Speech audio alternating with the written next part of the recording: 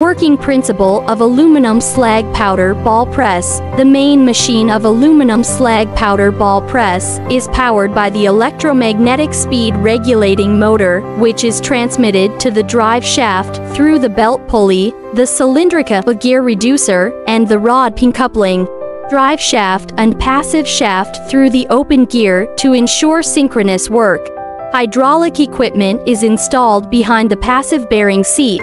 The screw feeding equipment is driven by the electromagnetic speed regulating motor and rolls through the belt wheel and worm reducer to force the pressed material into TH. Due to the constant moment characteristics of the electromagnetic speed regulating motor, when the amount of the screw feeder is equal to the amount of material required by the host machine, the constant feeding pressure can be maintained to make the pellet quality stable.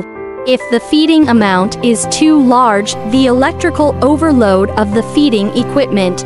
If the feeding amount is too small, the ball will not be formed. Therefore, skilled operation is an important condition to ensure the normal work of the pressure ball. When the feed between the two rollers is too much or enters the metal block, the hydraulic cylinder piston rod is overloaded, the hydraulic pump will stop. The accumulator plays a buffer role on the pressure change.